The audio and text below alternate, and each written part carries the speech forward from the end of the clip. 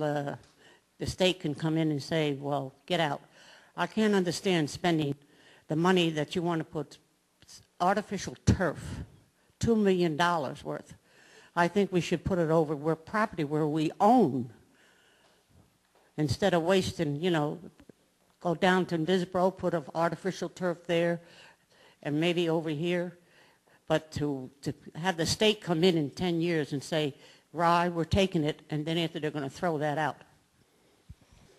Yeah, the question is, what does the deal look like? We're still asking every day, what is the deal that we cut with the state? We know there's a letter of agreement. I asked the assistant city manager, what are the parameters of the deal? But, you know, we want to maintain our open space, and so in the rec master plan, we've had that as a target to go after and have that as a field. But times have changed, and, you know, if it were my money, which is the taxpayers' money, I don't know if I put $3 million in a property that I didn't own.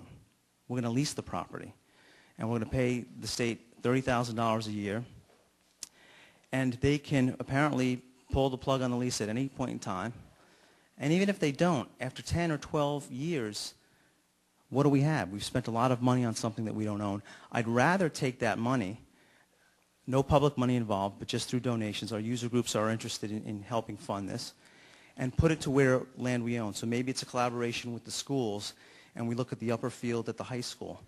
And the collaboration is we're all going to, as a community, raise private money to get AstroTurf at the upper field, and that will alleviate a lot of the crowding that we have right now. Because the objective is we do have crowding. Our user groups are going out of town and paying other communities for field space.